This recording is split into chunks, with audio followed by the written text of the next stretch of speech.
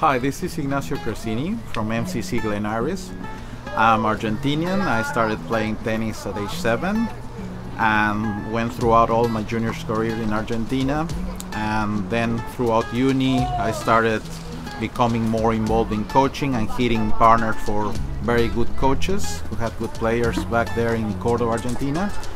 And life and different opportunities created by these coaches made me step out from my country and go to India, where the director of coaching was Australian, and after 3 years there, getting a job in Melbourne.